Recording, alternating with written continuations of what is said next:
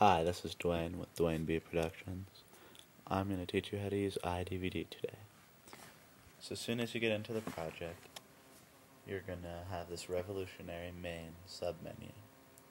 First thing you're going to want to do is name it what you'd like to name it. For me, it's going to be my snowboard trip. So you click on it, snow, and type what you'd like. You can change all of your text to custom settings. Okay. Now, I have my movie right here on my desktop. I can drag it and drop as you see with that blue, or that green plus button right there. Okay, that's one way to do it. Or you can go File, Import, Video. Find where it is. Mine's on my desktop, like I said. Gnarly deep. And you push Import. Okay. Same thing. Name it as you please. Okay. So now I want to add a submenu. So this is going to be extra credit, extras, things like that. I'm going to add them all into that. Okay. So same thing. Everything goes for that.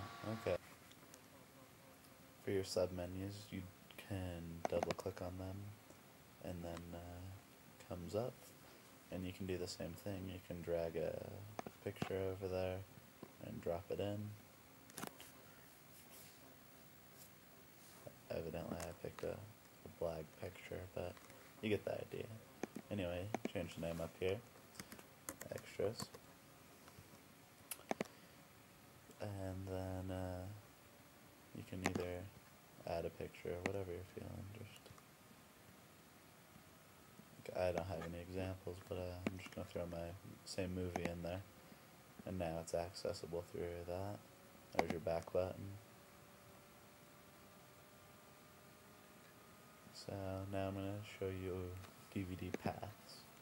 Your DVD paths are basically a breakdown of what your menu is going to function like. Right here, if you put something there, like if I was to put my movie right there, as soon as you put the DVD in, it starts playing instead of going to the menu, and then it goes to the menu when it's done. Or you can delete that.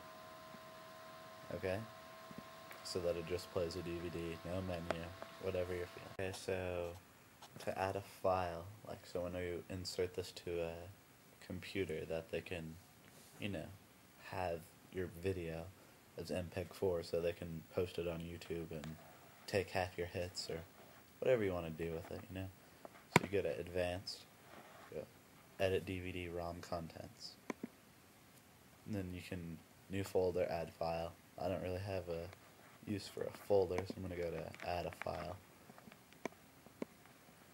put my video in, push Open, then whenever you put it into a computer, depending on what kind of computer you have, mine being the Mac, it opens DVD player, but if they close that and then they double click on the DVD, my video will be right there for them to drag and drop onto their desktop.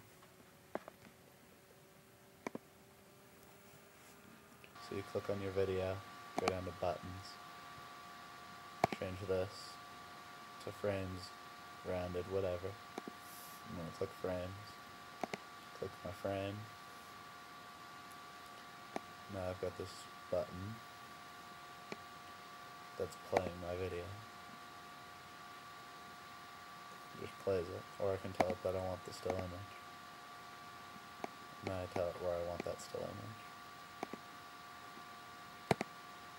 Right?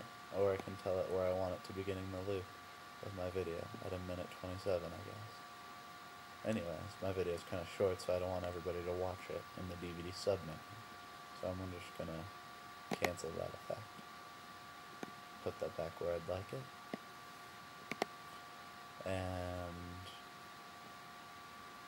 I'm just just going to drag a picture into that drop zone and let it go. Same thing, you can go into File, Import, Images, whatever, background video, whatever you want to do. Very customizable. Okay? Now that we have all this here, we go to Project Info. Now, see, you can name your disk here, and pull that up so you can see it all. Okay. So yeah, it's encoding. It does as it pleases, so leave it alone. So you can name the disk to snowboard video, and that just, you know, if it ever gets put into a computer, they know what it is. You can encode it. NTCS is standard. PAL is the other one for like other countries. Encoding, best performance, professional, high quality, whatever. All customizable. DVD type, this is the standard. Double layer, you know if you have it. Okay, and then you close it. Then whenever you're ready to burn, you can either push this button right here, burn this iDVD project to a disk. Okay. Or you can go over here and push burn DVD.